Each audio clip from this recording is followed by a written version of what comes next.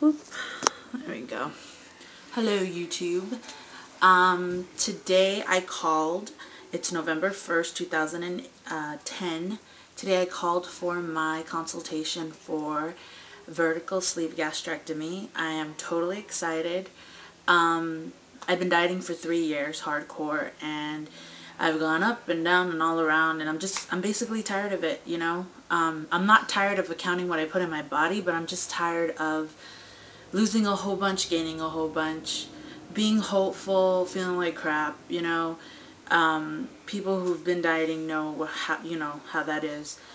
I never wanted to get surgery. I was the kind of person like, oh, surgery is like, it's for people that, don't want to try, whatever. They want a quick fix. Like, I had a lot of, ideas, a lot of opinions, but, I've really tried. I've really been trying hard. I have binging disorder, which totally screws everything up. If you don't know what it is, I wouldn't wish it on my worst enemy, which I don't have because I'm a good girl. But I wouldn't wish it on anyone, basically.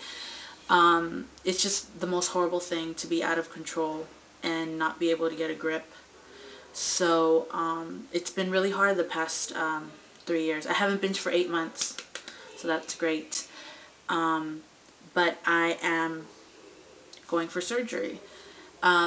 Basically, the reason why I picked the sleeve was because lap band, I've heard horror stories and vlogs about people going, oh, they did my fill too tight and I couldn't eat for a month, or I couldn't eat for a week, and but it was worth it. I don't want to punish my body. I think I've punished my body enough. I want to feel my body.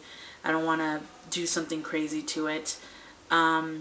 Gastric bypass, I don't like the idea of rerouting my plumbing.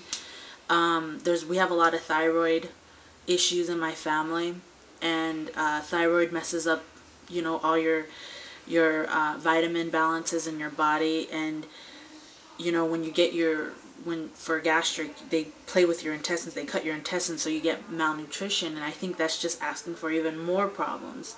So that's why I chose the stomach sleeve, because basically they just make your stomach, they cut a big chunk out of it and you're left with a little banana. So I can deal with that. I think that's why I love eating, I love eating even healthy food, I love, instead of, having my 3 to 4 ounces of protein, I'll have 8, I like to eat a lot. So this surgery will definitely help me.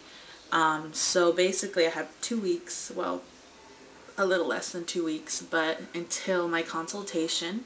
So I'm going to be, hopefully if everything goes well and I get the surgery, I want to be able to make videos of my progress and inspire other people into getting this, because like I told you before, I really was like, surgery, oh, they're lazy, why can't they do it themselves? But I've been trying to do it myself, so nothing's clicking, nothing's working, and I've really tried. I honestly, I can say I've really tried. Everyone around me can honestly say I've really tried.